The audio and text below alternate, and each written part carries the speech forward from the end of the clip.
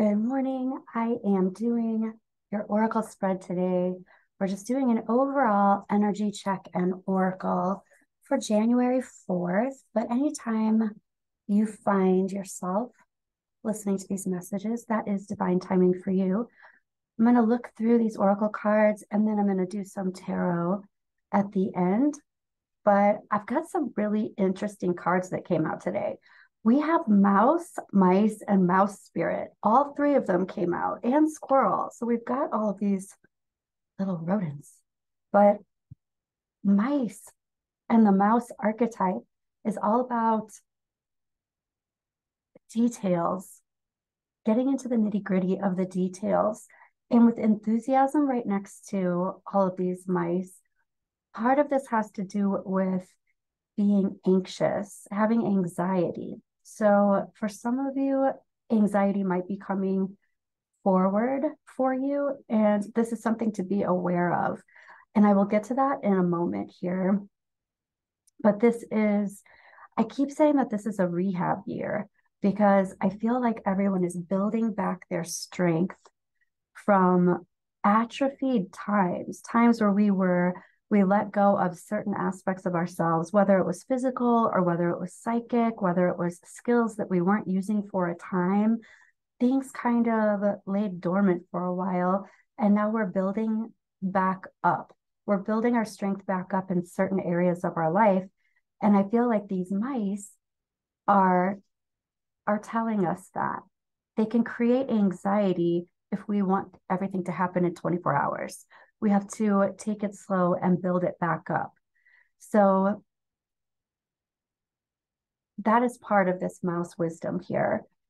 Looking into the details. I also have the devil card over here. So it reminds me, the devil card is reversed. For me, that is releasing themes and patterns that don't serve you. So I do feel like we're in a place where that's exactly what we're doing. We're realizing themes and patterns. We have an awakened awareness. So we are aware of these themes and patterns that aren't serving us in order to release them.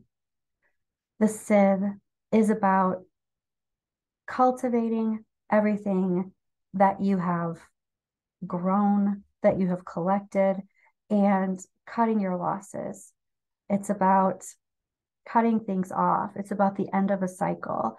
And I feel like being aware of what truth has come to a full circle or a full cycle is important right now.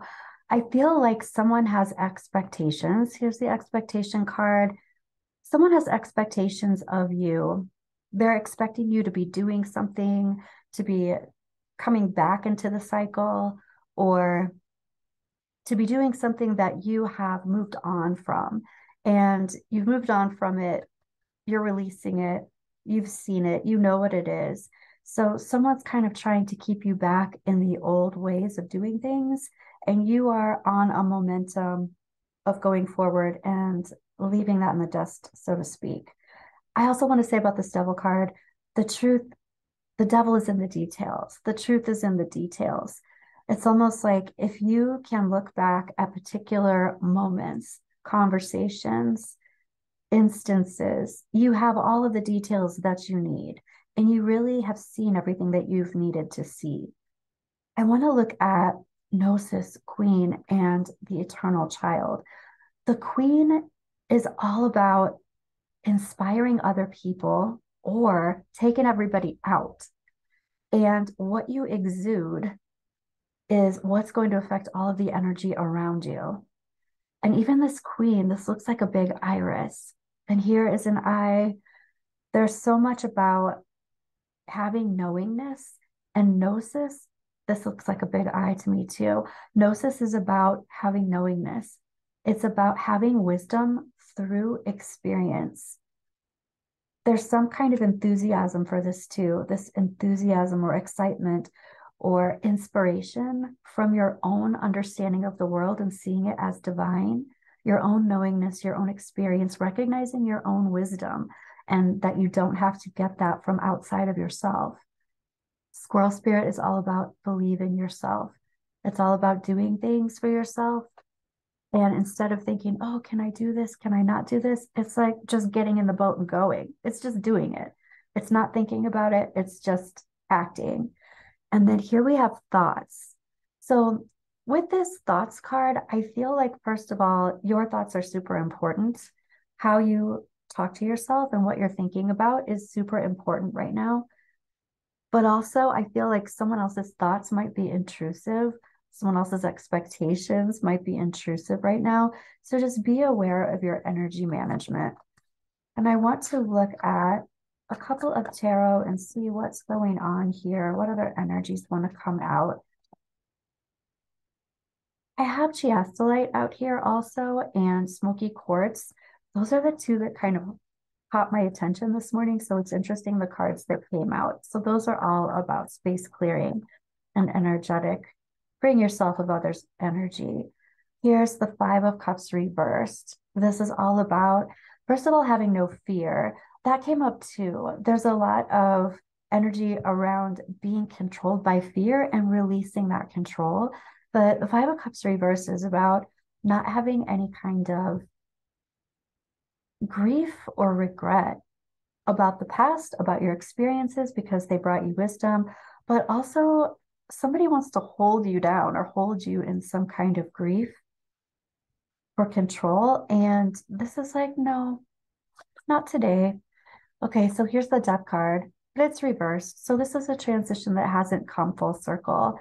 So somebody's definitely trying to keep you in a cycle. And this is a cycle that seems like you are ending. So here's the Wheel of Fortune reversed. Somebody, okay, so this is divine timing. So it's like I have no regrets about the past. And it looks like you're trying to move through it. Somebody's trying to kind of, like, they're not ready for the cycle to be over yet. But something didn't come into play or come into place or gel or form. And it's time to kind of get back in a different stream of consciousness and forward movement. And I almost hear like, let bygones be bygones. Here's the Strength card reversed. Someone's talking about not feeling strong without you. So someone's really tugging at your heartstrings, but also tugging at your energy. And it might feel draining. Here is instigation. Here's the Prince of Wands or the Knight of Wands. This is having a burst of energy, basically to get you, like, to jump you on another timeline. That's what it is. It's like to get you going and jumping on another timeline. It's to get you out of one boat and to get you into another boat. And here we have Temperance. Finally, here's some balance. Here's some healing. Here's some getting back on track. And it's back on your own track. It feels like you jumped into someone else's timeline for a bit. Maybe you shared the timeline, but for whatever reason, there's been a fork in the road and the energy is different now. And with your knowingness and your understanding of how you're being trained and how you need to move forward, that is what's going to carry you.